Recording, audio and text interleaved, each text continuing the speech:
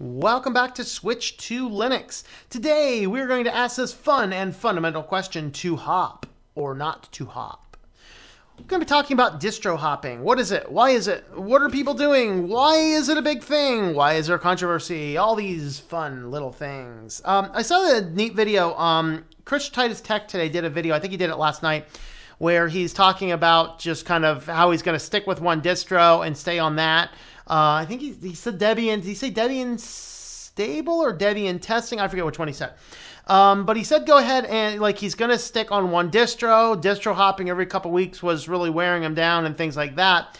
And I've had a lot of other commentary on the channels as well. And there's a lot of conversation going around about this. And so I wanted to discuss, just in a brief little video here, to hop or not to hop. What are the pros and the cons of distro hopping on Linux? Now, of course, I did a video not too long ago. It was a few months back, though, and it was about why your Linux distro really doesn't matter. And I wanted to bring this up because Chris also talked in his video about the same thing. Your Linux distro really doesn't matter. We don't need to be fighting around going, oh, you should use this instead of that or another. Some people really like Debian. Some people really like Ubuntu. Some people really like Mint. Some people really like Manjaro or Arch or Gentoo or whatever else. Whatever Linux distribution you have that works, that you know how to run, manage, and use, is exactly what you should be using. Now, there's some people like myself and DistroTube and Chris, Titus Tech, who do talk about a lot of different distros from time to time. And we do this not because we're wiping everything out necessarily. Well, I don't know about everyone else, but I know I'm not wiping everything out to distro hop to a different distribution. I'm doing it for two primary reasons. Number one is to teach you guys what all is out there. And number two, so I can better learn myself about the different types of distributions. I wanted to be able to know how to manage something inside of CentOS or Ubuntu or Debian or Arch. And so I learn a lot jumping back and forth on a lot of different things. Now, there's some different considerations.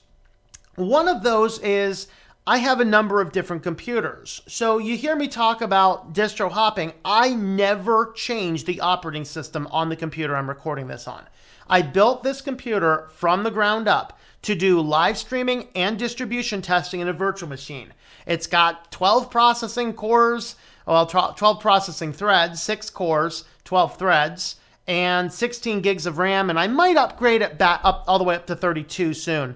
It's just that RAM, when I put the computer together, RAM was really expensive. Same exact RAM I have in here is actually about half the price as I bought it for originally. So I might be doing that soon. But that being said, I built this specifically to be able to record high quality videos for you guys on virtual machines without losing system performance.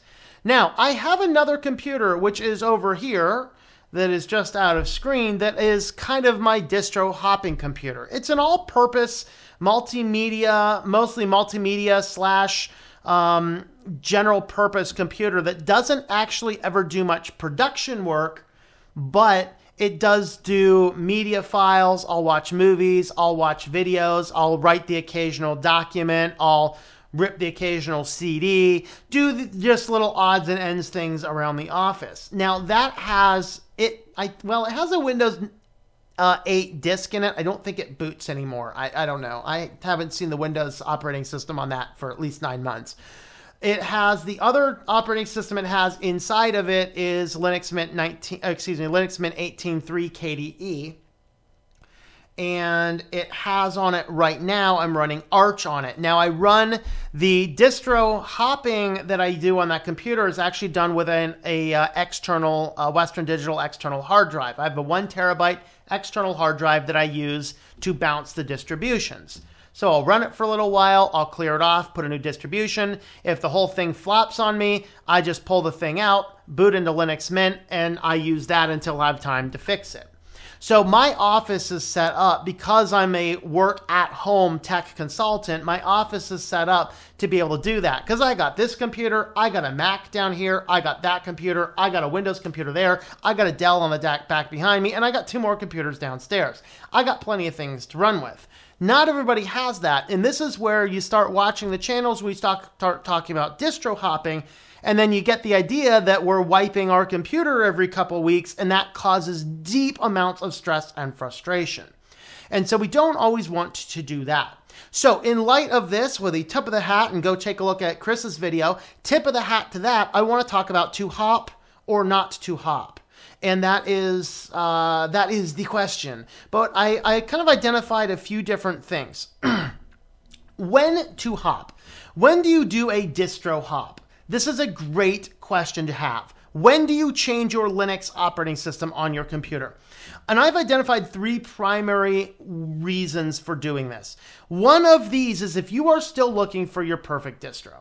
So when I first got started on Linux, and I told the story the other day, I started out with Ubuntu, and I liked Ubuntu. I loved Unity. I thought it was a great operating, like a great desktop environment. Unity was great, but it did not work well with my workflow. Unity was absolutely perfect for this media PC that's next to me. It is the ideal desktop environment for that PC. It's great. It had everything on the side. It was minimalist. To use the colloquium, it got out of your way, but it gave me access to the things that I need really quickly quickly between the tasks. But it's horrible for my actual work production when I'm doing real work. And this channel is dedicated to teaching you how to do real work on Linux.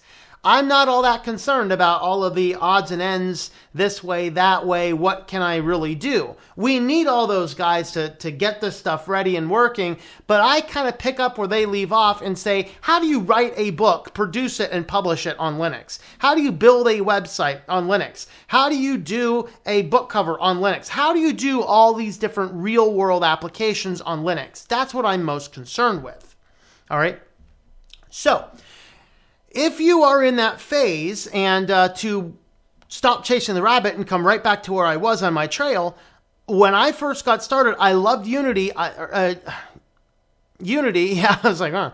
But it didn't jive with my workflow to get the rest of my workflow done. And so I kept on looking around, and that's when I found Linux Mint. And Linux Mint is absolutely 100% everything that I want in a distribution.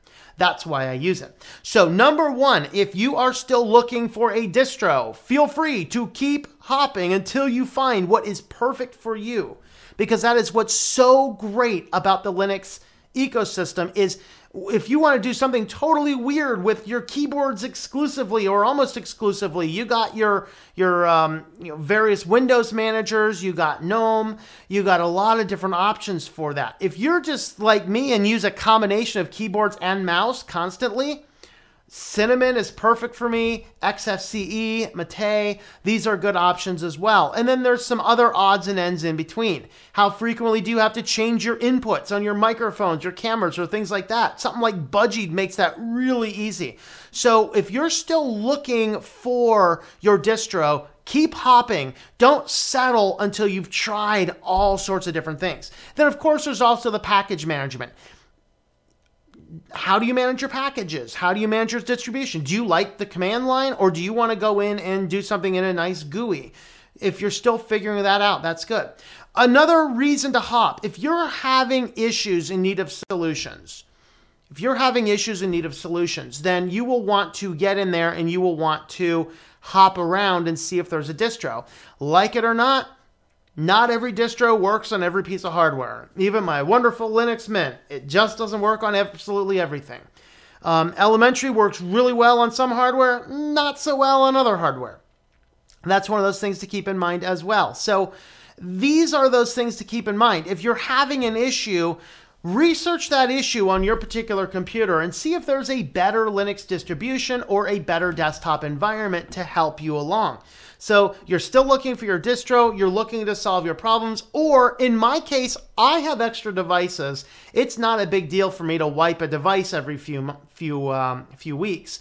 Now, what I actually have is the great portability of Linux is as long as you have that home folder, everything's always saved.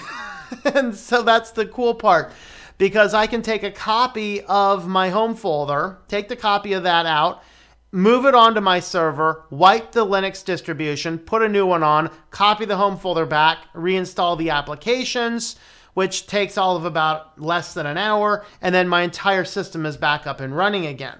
But I do that with extra devices, so I'm never wasting things, because I don't have time. If I've jumped to a new distro that's gone crazy, I don't have time to take out of my regular production day to get it working. I need to make sure. And that's why the one computer that I do distro hop on has a backup operating system that I know works. I know it's fine. And if it doesn't, I do have my box of USB drives that has a few other distros on there as well that I can also use those ones. And again, if I'm out of shape, I just boot those up, copy the home folder back over, good, we're set. All right. So those are when to hop. When not to hop. Here are the reasons not to distro hop. If your hardware is working well, stop hopping. You have found your golden parachute. Don't jump anymore. It's good. Stick with it. Whether that's elementary or Ubuntu or Linux Mint, unless for some reason you just absolutely abhor the thing, then you could jump. But if everything is working on your hardware, don't jump. Don't jump just because you want to get a better experience somewhere else. You want to broaden your horizons. Keep your production computer there. Don't change your production computer if it's working. Now, if your workflow and your files are all working, once again, I love the Linux Mint workflow. It is exactly what I want with no exceptions. Well, I guess the one exception, I moved my show desktop from the panel on the, on the left side over to the right side where it is on Windows. Perfect. Easy to do. Easy to fix. Everything is working. My files are working. My file manager is working. My panel is working. My applications are working. My programs are working. Everything is working. I'm not touching it. If you have a case where your workflow is working, your hardware is working, do not distro hop. You're going to cause unnecessary stress on your life. Number 3, if you only have a single computer, okay, you don't want to be wasting time jumping back and forth on your single or main production computer. The reason I have consistent videos on this channel is because I don't touch my production computers. It works. It's a production computer. It's what I want it to do.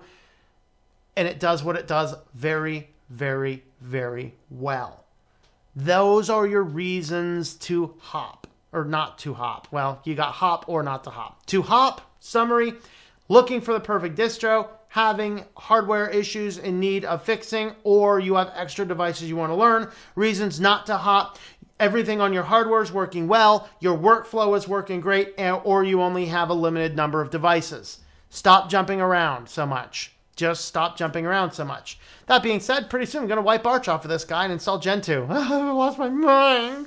It's going to be Calculate most technically.